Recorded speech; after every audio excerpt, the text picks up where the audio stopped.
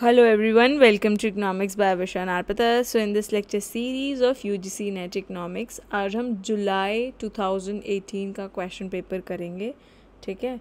So first in the first part of this video इसमें हम 20 question करेंगे. Similarly we'll solve for the other questions. आगे हम 20 questions करेंगे. 100 क्वेश्चंस होते हैं पेपर 2 के अंदर. So we'll cover 20 each in each video.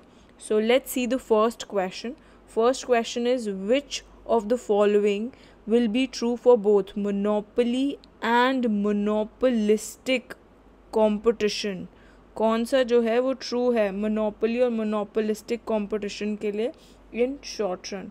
So क्या price greater than marginal revenue होता है या price is equal to marginal revenue होता है या price is equal to MC या price is equal to average cost. सो इसका जो सही आंसर है that is price is equal two is greater than marginal revenue. क्योंकि जैसे कि हमें पता है मोनोपोली या मोनोपोलिस्टिक के अंदर this is the AR curve, इसके नीचे MR कर्व होता है हमारा, ठीक है. सो जहाँ पर हमारा MR MC अगर ये कुर्नो मॉडल है या फॉर दैट मोनोपोली है, तो जहाँ पर अगर MC है तो यहाँ पर जहाँ पर MC MR मीट करते हैं on the demand curve which is also called AR curve, वहाँ पर प्राइस और क्वांटिटी जो है वो सेट होता है. So it is always greater than MC और MR से हमेशा ग्रेटर होता है price in monopoly as well as monopolistic competition, ठीक है. सो नेक्स्ट क्वेश्चन इज़, ये गेम थियरी का क्वेश्चन है हमारा. Consider the following matrix which describes the relative strategy and corresponding पे offs of the firm A and firm B operating in duopoly, ठीक है.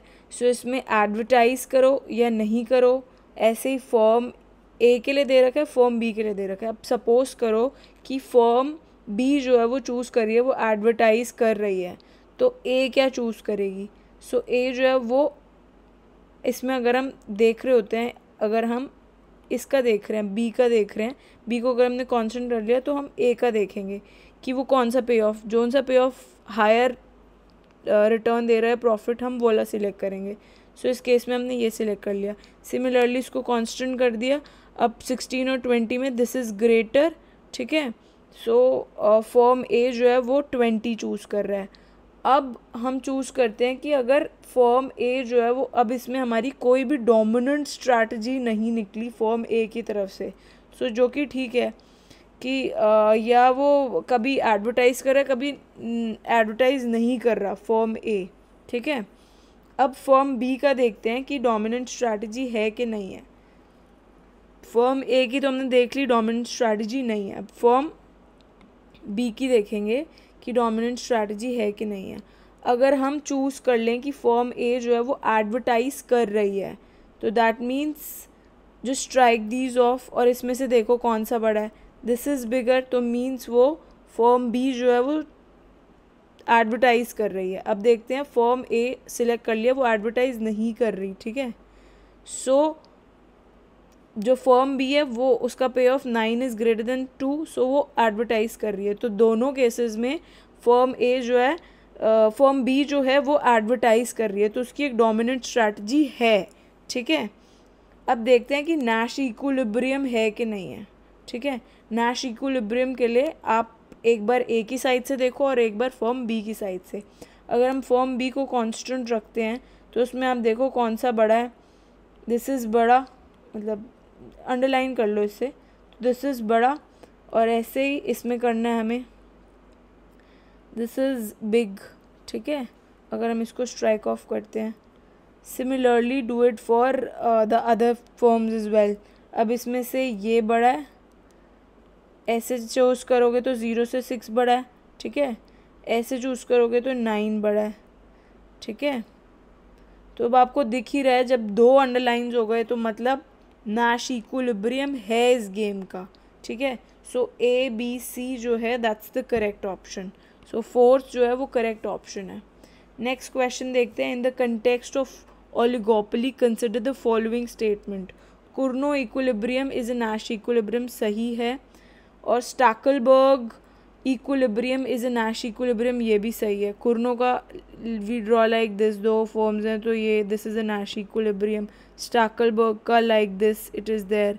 तो फॉर्म ए फॉर्म बी जो भी है, इक्विलिब्रियम जो है वो उन दोनों का इक्विलिब्रियम जो है नैश इक्विलिब्रियम होता है। So both A and B जो है दैट्स द करेक्ट ऑप्शन, ठीक है। So both A and B is a correct option. Next question देखते हैं। नेक्स्ट क्वेश्चन फोर्थ, ठीक है। Fourth is match the following. इसमें हमें लिस्ट 1 और लिस्ट 2 दे रखा है, इसमें हमें करेक्ट जो है ऑप्शन ढूंढना है। सो जैसे कि हमें पता है जो हमारा profit as a dynamic surplus किसने दिया था, so this was given by JB. Karl ने दिया था ये concept. Profit as a reward for innovation जो था, इनोवेशन देखते ही आपको याद आ जाना चाहिए अगर आपने पढ़ा हुआ है अपनी ग्रेजुएशन में अच्छे से, शुम्पेटर ने थियोरी दी थी। तो अगर आपको ये एक भी आता है ना कि बी जो है दैट इज़ फर्स्ट, तो चलो फर्स्ट ये होगा। आपको दूसरा अगर आता है डायनेमिक सरप्लस किसने दिया था, that was given by JB. Clark, ठीक है। सो सेकंड जो है दैट्स द करेक्ट ऑप्शन। और जो हमारा profit as a reward for uncertainty bearing, so this was given by F.H. Night ने दिया था ये हमें। और profit arises due to monopoly power enjoyed by the producers, so this was given by M. Kalki, ठीक है। so this was given by M. Kalki, so second जो है that's the correct option. next question देखते हैं। when the marginal cost is equal to average cost, जब marginal cost average cost के बराबर होता है तो slope क्या होगा average cost का। so उस केस में जो slope होगा वो क्या होगा, वो हमारा जो एवरेज कॉस्ट का स्लोप होगा, सोचो क्या होगा एवरेज कॉस्ट का स्लोप। सो इस केस में एवरेज कॉस्ट का जो स्लोप होगा दैट विल बी ज़ीरो, ठीक है, वो ज़ीरो हो जाएगा अगर मार्जिनल कॉस्ट एवरेज कॉस्ट के बराबर है। फिर कॉब डगलस प्रोडक्शन फंक्शन का काफ़ी बार मैंने क्वेश्चन कराया भी हुआ है कि अगर ऐसा कुछ गिवन है तो इसमें हमें फीचर्स देखने होते हैं। Degree of homogeneity is zero, बिल्कुल गलत है। Elasticity of substitution is equal to alpha plus beta, ये भी बिल्कुल गलत है। Output elasticity with respect to capital is alpha, alpha है, ये तो मैंने पढ़ाई है दोनों की। अगर आउटपुट इलास्टिसिटी कैपिटल की अल्फ़ा होती है, अगर विद रिस्पेक्ट टू लेबर है तो वो बीटा होगी, जैसे कि इस केस में। तो कोएफिशिएंट्स के बराबर होती है इनकी इलास्टिसिटी, तो ये बिल्कुल सही है। Marginal product of factor is equal to average product of factor, ये बिल्कुल गलत है, ठीक है। So the correct option is 3। Seventh question देखते हैं। When an information asymmetry is observed after an agreement is obtain between the individual it is called, उसे हम क्या बोलते हैं, तो it is after an agreement is observed. जब agreement के बाद एसिमेट्री है तो that is called moral hazard, ठीक है। So that is called moral hazard. I hope समझ में आ रहा होगा सब कुछ। नेक्स्ट क्वेश्चन की तरफ बढ़ते हैं। नेक्स्ट क्वेश्चन इज़ हमें गिवन एक diagram after the price change, जो प्राइस लाइन है वो शिफ्ट हो गई फ्रॉम पी क्यू से पी क्यू डैश हो गई, ठीक है। सो पी क्यू से पी क्यू डैश हुई, ठीक है। सो शिफ्ट हुआ है because there is a price decrease हुआ, ठीक है, तो ये शिफ्ट हो गया। And the consumer come to an equilibrium, वो ए की बजाय बी पे आ गया इक्विलिब्रियम पे। इंस्टेड ऑफ पॉइंट ए जो कंज्यूमर है वो कौन से इक्विलिब्रियम पे आ गया, बी पे आ गया। Then what is true for potatoes, potatoes के लिए क्या ट्रू है, वो इंडिविजुअल का अगर प्राइस में कुछ चेंज हुआ तो उसने पोटैटोज को बढ़ाया नहीं, उसकी कंजम्पशन बढ़ाई नहीं, उसकी घटा दी, दैट मीन्स वो एक गिफन गुड है, वो नॉर्मल गुड नहीं है। क्योंकि अगर एक का प्राइस चीज़ का कम होता है तो मैं उसकी कंजम्पशन बढ़ाती हूँ, बट अगर वो कोई बेकार प्रोडक्ट है उससे मुझे सेटिस्फैक्शन नहीं मिलती, वो एक्सेप्शंस हम पढ़ते हैं जिसमें लॉ ऑफ डिमांड जो है वो फेल हो जाता है कि अगर प्राइस कम हो रहा है तो डिमांड बढ़ेगा। तो वो चीज़ नहीं है कि प्राइस अगर घट रहा है या प्राइस अगर बढ़ रहा है तो there is an inverse relation between the price and the quantity जो कि डिमांड हो रही है, ठीक है। सो इनवर्स रिलेशन एग्जिस्ट करता है, बट ये एक्सेप्शंस होते हैं जो कि हमारे क्या गिफन गुड और टेस्ट ऑफ प्रेफरेंसेस जो हैं ये कुछ एक्सेप्शंस होते हैं जहाँ पर लॉ ऑफ डिमांड जो है वो फेल हो जाता है। So this is a case of a Giffen good, ठीक है। नेक्स्ट क्वेश्चन देखते हैं। Next question, just a second, next question, question number 9th, which among the following is correct description of inverse demand function? कौन सी जो है वो correct description of inverse demand function? Demand function हमें पता है जब हम डिमांड को एक्सप्रेस करते हैं प्राइस के टर्म में, जब हम प्राइस को एक्सप्रेस करते हैं डिमांड के टर्म्स में, that is inverse demand function. ठीक है, so first is the correct option. Next देखते हैं, इसमें हमें फर्स्ट फंडामेंटल थ्योरम दे रखी है ऑफ वेलफेयर इकोनॉमिक्स रिक्वायर क्या करता है. हमें फर्स्ट वेलफेयर पता है कि जो चीज़ मार्केट इक्विलिब्रियम में वो परेटो एफिशिएंट है, और सेकंड होती है जो परेटो एफिशिएंट है वो मार्केट इक्विलिब्रियम में. ये मैंने अपनी वेलफेयर इकोनॉमिक्स के अंदर काफ़ी बार बता भी चुकी. इनफैक्ट वॉल्टर्स लॉ भी बताया मैंने उसमें, वो भी आप देख सकते हो. काफ़ी इंपॉर्टेंट कॉन्सेप्ट है, उसके ऊपर भी क्वेश्चन आ सकता है. ठीक है, सो फर्स्ट वेलफेयर, उसके कुछ अजम्पशंस हैं कि वो परफेक्ट कॉम्पिटिशन में ही ट्रू होता है. परफेक्ट कॉम्पिटिशन मतलब प्रोड्यूसर कंज्यूमर जो है टू बी प्राइस टेकर्स. ठीक है, सो दे आर प्राइस टेकर्स, ये भी सही है. The economy operate at a point on the utility possibility frontier. हाँ, ये भी सही है बिल्कुल.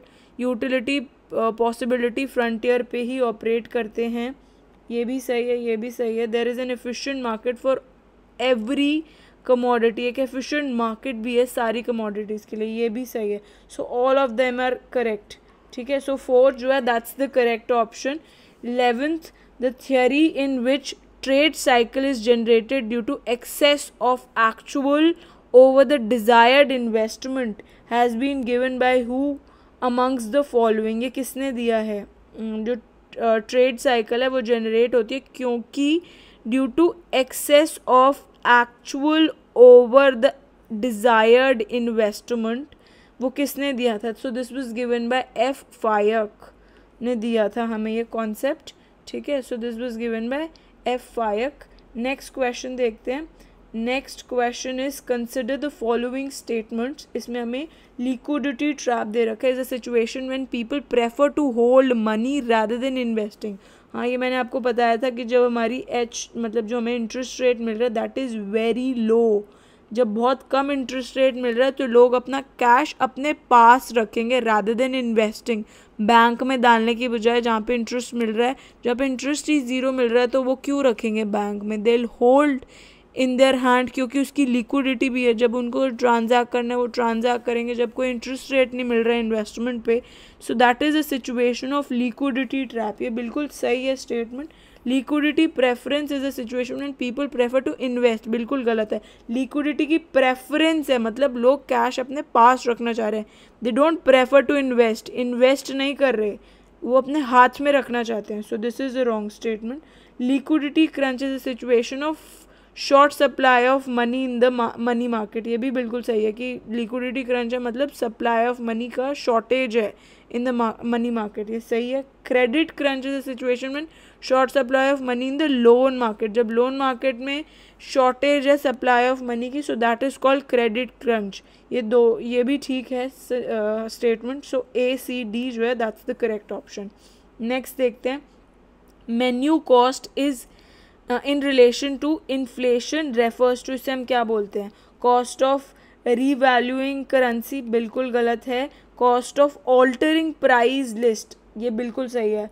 मेन्यू कॉस्ट जैसे कि हम बोलते हैं कि जैसे बार बार प्राइस चेंज करना मतलब मेन्यू कॉस्ट. अगर रेस्टोरेंट वाला बार बार प्राइस चेंज करेगा, अगर उसने कुछ फिक्स प्राइस लगा रखे हैं, जैसे आपको पता है अगर मैं मैकडोनल्ड्स में जाऊंगी मुझे बर्गर इतने का मिलेगा, मैकपफ इतने का मिलेगा, so you carry that much amount in your pocket also. But अगर कोई रेस्टोरेंट वाला बार बार प्राइस चेंज कर रहा है तो उसको मेन्यू जो है बार बार प्रिंट कराना पड़ेगा, ऑल्टर कराना पड़ेगा, तो उस मेन्यू की भी कॉस्ट होती है. So that is called menu cost. So cost of altering price list is menu cost. Next देखते हैं. Next is 14th question. 14th question is according to M Friedman quantity theory of money is a theory of. किसकी theory है? That's the demand for money. ठीक है, is the theory of demand for money. Next question देखते हैं. Guilt as market means, इसका मतलब क्या होता है? मार्केट ऑफ गवर्नमेंट सिक्योरिटीज जो है इसका मतलब होता है. गिल्ट एज मार्केट इसका मतलब होता है मार्केट ऑफ गवर्नमेंट सिक्योरिटीज. ठीक है, नेक्स्ट क्वेश्चन देखते हैं. Which of the following is likely to be most inflationary in its impact, कौन सा जो है वो सबसे ज़्यादा मोस्ट इन्फ्लेशनरी है उसके इम्पैक्ट के अंदर? रीपेमेंट ऑफ पब्लिक डेट नहीं, borrowing from public to finance a budget deficit गलत है, borrowing from bank to finance the budget deficit ये भी गलत है, creating a new money to finance a budget deficit ये बिल्कुल सही है, ठीक है। नेक्स्ट क्वेश्चन देखते हैं। Next question is consider the following statements, जिसमें हम बात कर रहे हैं मार्जिनल स्टैंडिंग फैसिलिटी की। Marginal standing facility is on the line of existing LAF and it is a part of it, सही है ये। जो हमारा मार्जिनल स्टैंडिंग फैसिलिटी है वो कॉस्टलियर रूट है दैन रेपो, बिल्कुल सही है ये दोनों स्टेटमेंट्स। मार्जिनल स्टैंडिंग फैसिलिटी जो है as a last resort of bank to borrow short term fund, बिल्कुल सही है। जो बिल्कुल लास्ट रिजॉर्ट होता है वही होता है ये, जब बिल्कुल क्रंच हो जाता है और कोई और ऑप्शन नहीं बचता तो मार्जिनल स्टैंडिंग फैसिलिटी जो है वो लास्ट रिजॉर्ट रहता है। और marginal standing facility is linked to the net demand and time liabilities of the bank. So this is also a correct statement. So 17th का answer is 4th option A, B and C, D, ठीक है। Next question देखते हैं। The absorption approach of analysing balance of payment was formulated bye, किसने formulate किया था absorption approach? सो ये जो एब्जॉर्प्शन अप्रोच थी that was given by Sydney Alexander ने दिया था ये हमें। Absorption approach of analysing BOP अगर एनालाइज करना है तो ये किसने दिया था? सिडनी अलेक्जेंडर ने दिया था, ठीक है। नेक्स्ट क्वेश्चन देखते हैं। Which among the following is not correct match with regard to balance of payment? कौन सा जो है वो करेक्ट नहीं है with regard to balance of payment? Import of goods and services, import कर रहे हैं हम तो हमारे करंट अकाउंट से डेबिट पैसा जाएगा, so this is correct. Receipt of transfer payment, transfer payment हमारे देश के लोगों के अकाउंट्स में आ रहा है, सो क्रेडिट ऑफ करंट अकाउंट ये भी बिल्कुल सही है। डायरेक्ट इन्वेस्टमेंट रिसीट, इन्वेस्टमेंट के ऊपर रिसीट मिल रहा है तो कैपिटल अकाउंट होता है, इन्वेस्टमेंट है तो कैपिटल अकाउंट हो गया, और रिसीट मतलब पैसा आ रहा है तो that is credit, so this is also correct. Portfolio investment redemption, उसका रिडेम्पशन मिल रहा है so that is a credit not a debit, so this is wrong answer. Next question देखते हैं। प्रेबिश सिंगर हाइपोथेसिस रिलेट्स टू, किसके साथ related है? So this is related with the terms of trade off developing countries. जो terms of trade होता है price of export या index of export bye index of import जो होता है, terms of trade off developing countries की अगर बात करते हैं so that is a प्रेबिश singer hypothesis, ठीक है। आई होप आपको सारे क्वेश्चंस अच्छे से समझ में आए होंगे। इसका PDF लेने के लिए what you have to do, you can get the free PDF from my Telegram channel. It's with the name Economics by Vishan Arpita. वहाँ जाके you will get these PDFs जहाँ पर आपको आंसर्स के साथ ये सब मिल जाएगा, ठीक है। ऑल्सो अगर आपको मेरा काम पसंद आता है तो इन वीडियोज़ को लाइक करें, शेयर करें और सब्सक्राइब करें। Thanks for watching, bye bye.